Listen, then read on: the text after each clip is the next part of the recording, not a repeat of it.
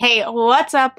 I'm Allie, and welcome back to my channel. Today, I'm going to talk to you about the 16 things I read in August. 16.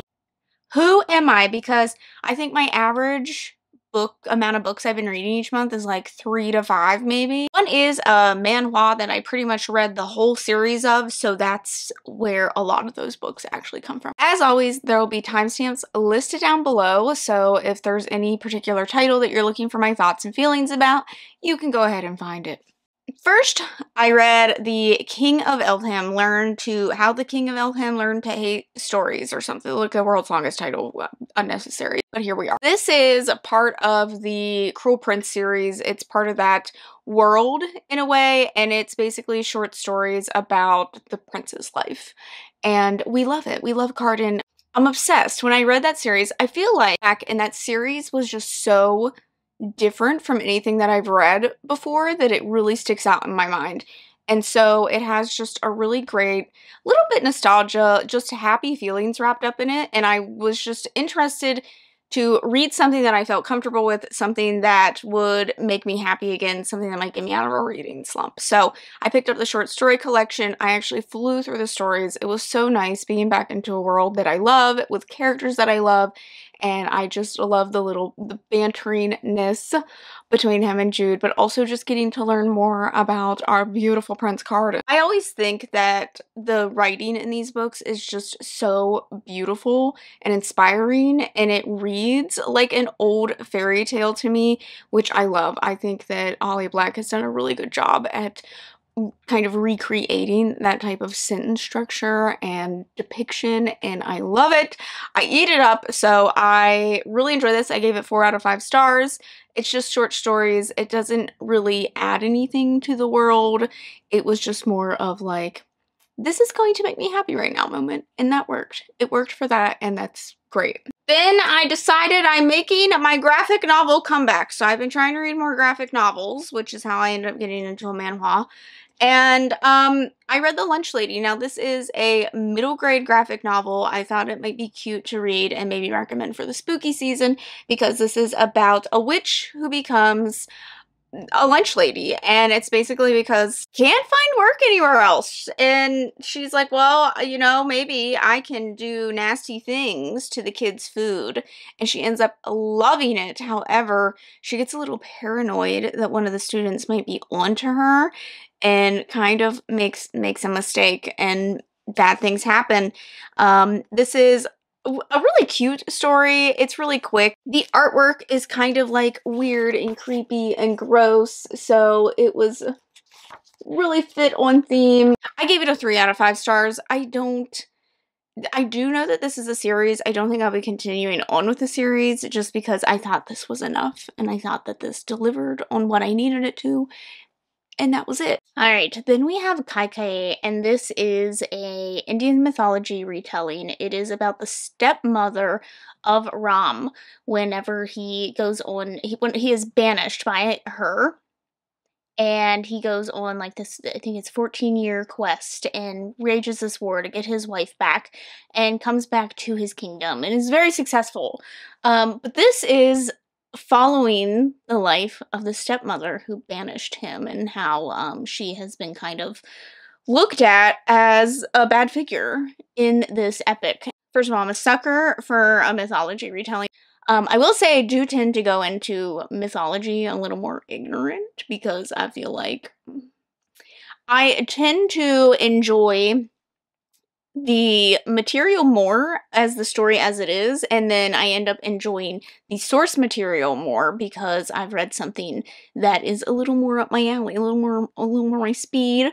I love a feminist retelling. So I went into Circe and Song of Achilles, both pretty much not knowing anything about the original myths that they come from.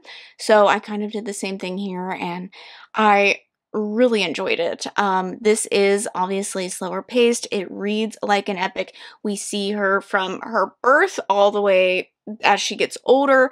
It is about how she wants to be a powerful woman who can make decisions, and that's really important to her about making the right decisions that are right for her people. And I really love seeing that. I love when you get like the untold story behind something. Love to see what was the villain actually doing a good deed type thing. I love this. I tend to go into mythology retellings knowing that they are going to take my whole brain. They're going to take a while, and this did take me a while, but I enjoyed every second of it despite it being slower. It was definitely a book that I had to be in the mood for, and I just loved it. I thought that the author did such a good job of making it feel like I was reading from an original epic, and the characters were so well done. When I finally take the time to read them, I do tend to love mythology retellings, and I would say if you are a fan of Circe, you'll absolutely be a fan of this one. I gave it a 4.5 stars. I thought it was just so well done. I couldn't stop thinking about it after I finished it. But shit, the only thing that kept it from being a full 5 stars is that it is throughout a slower pace, and I felt at the end the pacing didn't quite fit with the rest of the book. It just was a little bit more rushed than everything else, and it felt a little off. I felt like I was just rushing into something. I know that that's technically where a lot of the Rom mythology really takes off, so we were kind of led up to that point and then free to think what we will after that, but it just felt a little different from the rest of the pacing. Good shit. Oh my god, it's just so good. It was just so good. It was just so good. I also read Coven, and this is a graphic novel. I do believe that it comes out in September. This is about a girl who's a witch. She knows she's a witch, but she kind of has to hide the fact that she's a witch. Something has happened in her family's original coven, and they've been kind of hiding away from the coven, and they find out that they have to go back. So she has to move all the way across the country. She's really upset about it. She has to leave her girlfriend and her friends behind, and she's just really doesn't want to be a witch. Like, she doesn't care. She doesn't want to be part of this coven. Like, she's got other things to worry about. They have to move back because there's been a murder, and there's some weird stuff going on.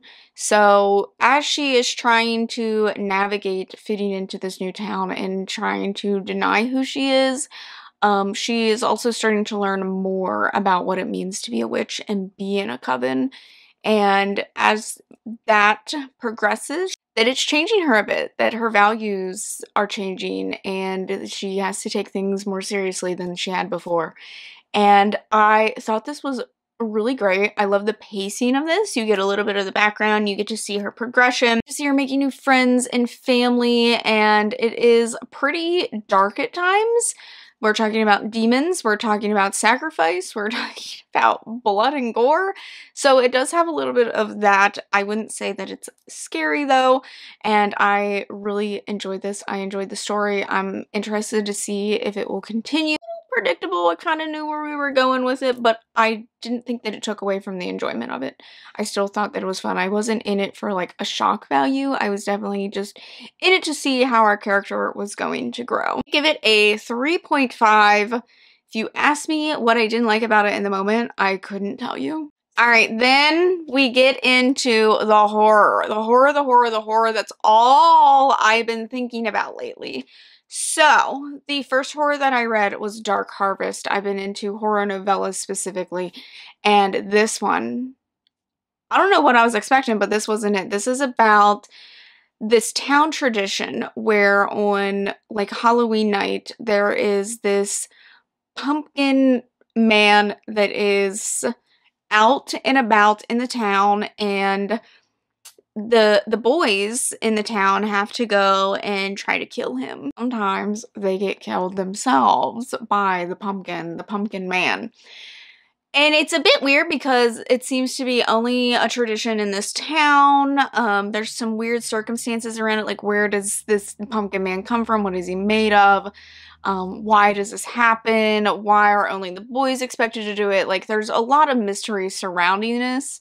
It kind of jumps right into it, though. You get the action, you get the small town drama, you get to know about all the deep, dark secrets that this town is harvesting. Harvesting? That's not the word that I wanted.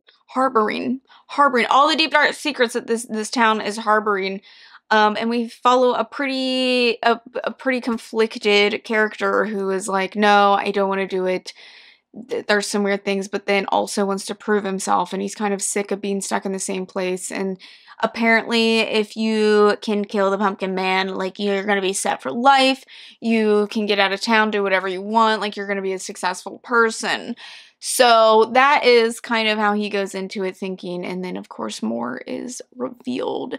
It was action-packed, it was gory at times. I loved the setting. I thought the setting was done so well. It's just kind of ooky and spooky, but you can picture some of the things that are happening just so well, and I really enjoyed it. Give it a 4.5 stars, and it is perfect for the Halloween. Like, read it on Halloween and you'll just get the chills of thinking of someone out there lurking and killing.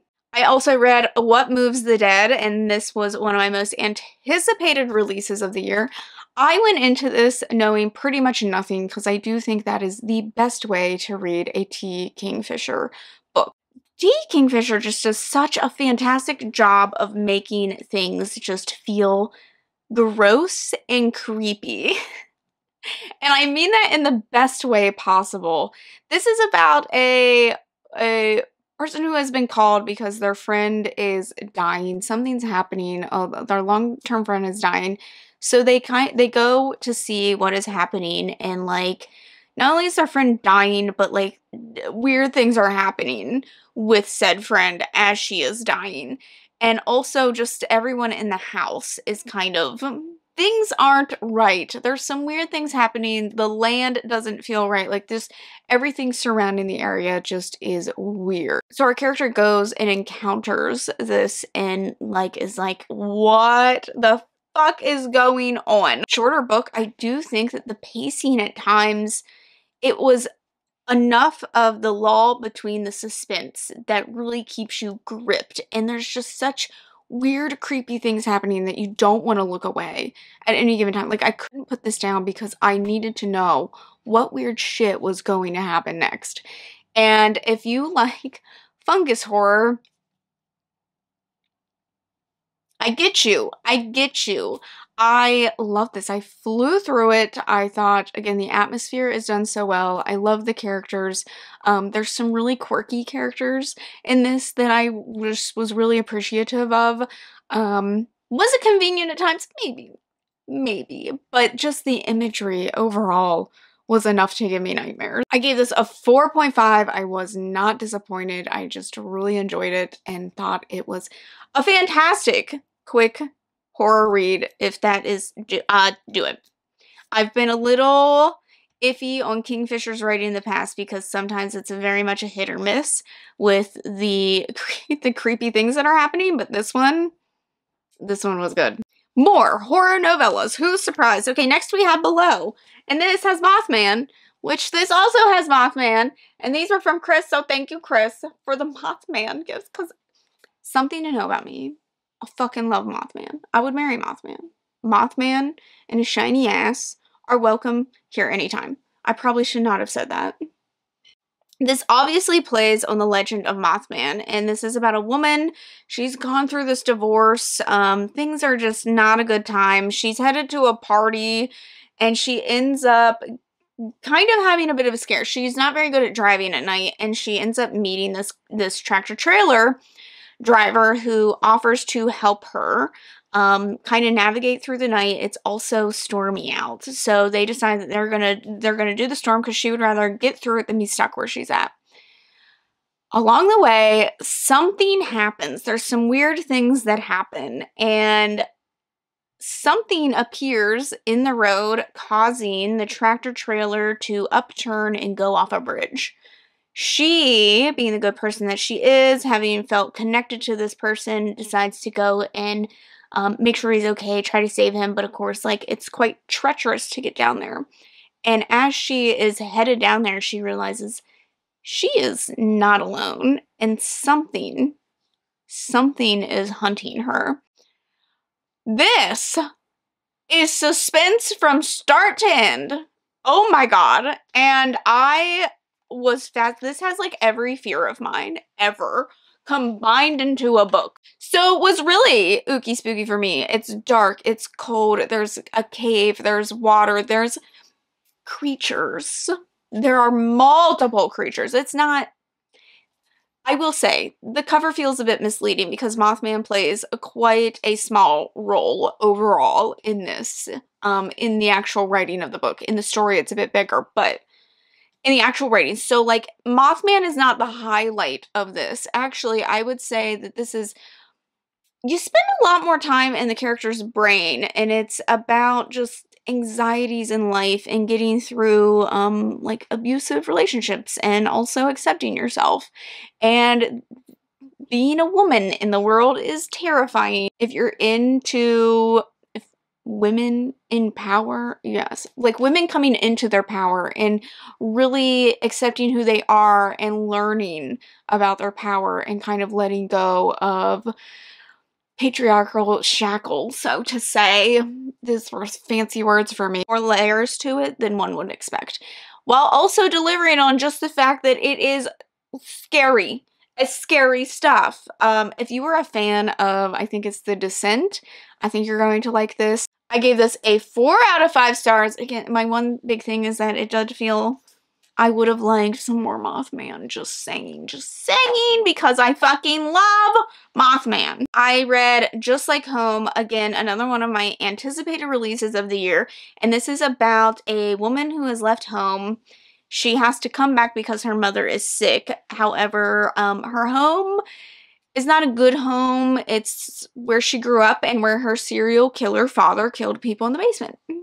Is since in jail, and her mom has kind of let people come in and use the house for weird, like come in and do like seances and like try to speak to the ghost of these poor murdered people, and like there's different things that are happening, and you can tell her and her mother are not in a good spot, and there is abuse involved, but not necessarily where you think it will come from. You obviously know that the father was a serial killer. I will say that it takes a while to get to the moment when that is fully revealed, like the reasonings and things like that, like basically halfway through the novel, despite the fact that it's in the synopsis.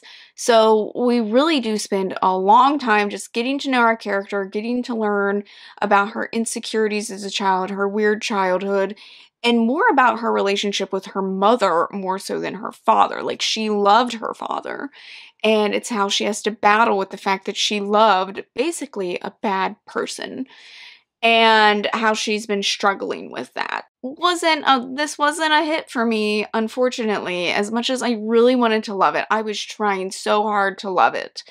The audiobook, I honestly wouldn't suggest. It sounds like the person narrating it, as great as they were, it often sounded like they were whispering the whole thing, and I had a really hard time concentrating and actually hearing what was being said. So that was an interesting choice. I get why I think it was done that way, but I had a hard time. So just a side note that doesn't really go into my rating. I think the super slow pacing and the reveals that weren't all that revealing, like we kind of already know, we kind of expect, weren't that great. And the big reveal at the end is shocking, but also feels like it comes a bit out of nowhere. And that doesn't tend to be particularly my favorite. It also has like some paranormal type aspects, and I tend to like to know about those things going into it.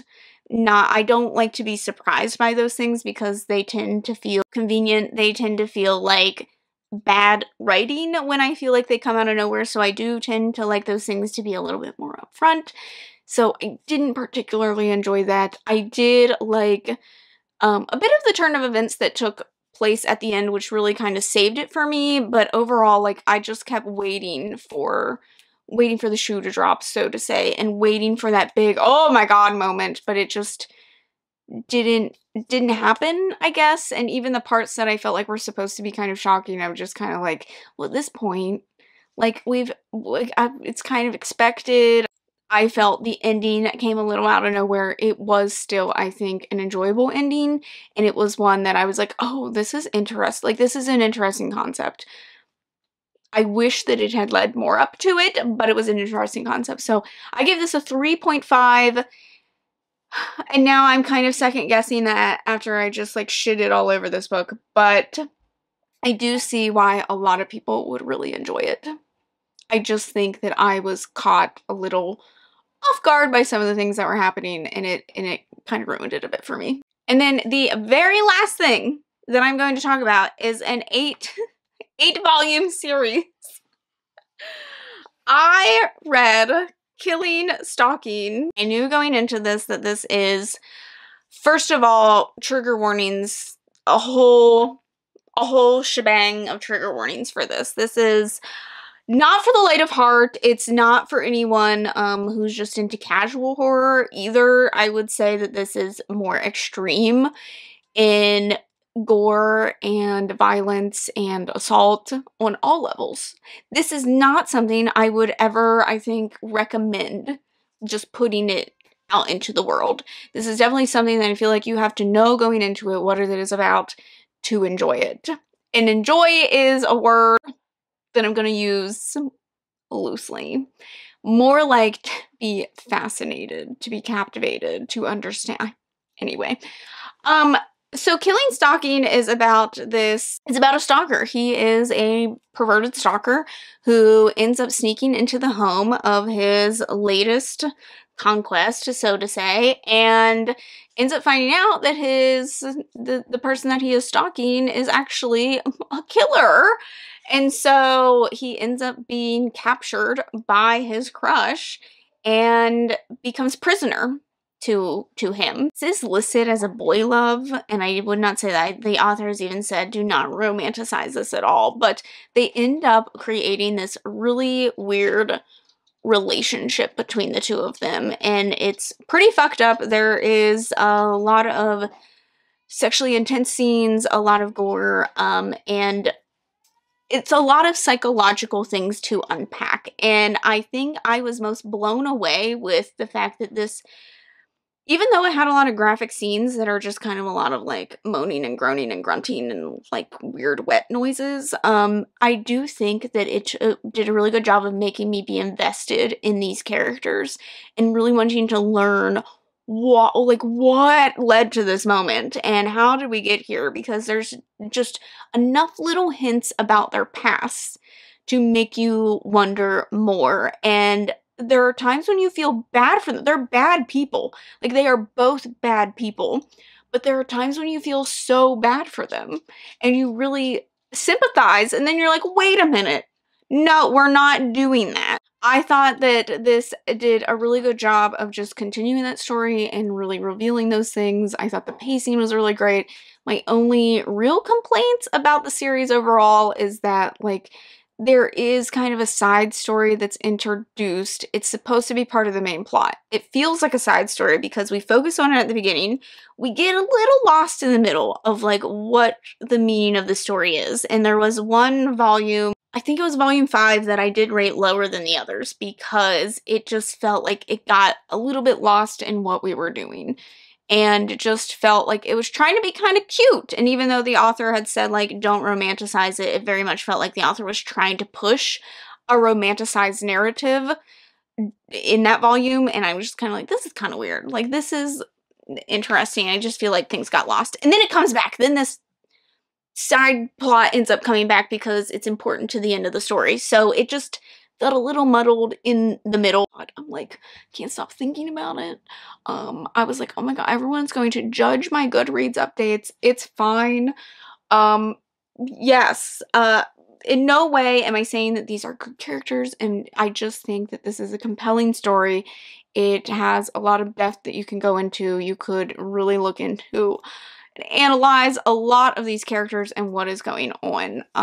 There are some concerns that I have, obviously, not just with the fact that this is like a serial killer, you know, creepy pervert, things like that, but with the overall storytelling as well. Just the way that it was depicting some mental health issues weren't good, and if you go into it knowing that, just be aware that it's not a good depiction of a lot of mental health issues. So I gave pretty much all of them a 4 stars, except for volume 5, I gave a 3 star. And then the very last volume, I loved. And I gave a 4.5 because I thought it was a spectacular ending to the series, and I really enjoyed that. So I would openly recommend to everyone, but something that if you are into a little bit more extreme content, that might be up your alley. And yes, I did binge all 8 volumes in like a week. Shit was just, I couldn't stop. That's it for my wrap up. I feel like I've been talking for 10 years. It's fine. I hope that you all have liked this video. Don't forget to subscribe to see future videos from me. Thank you so much for watching, and I will see you in the next one. Bye!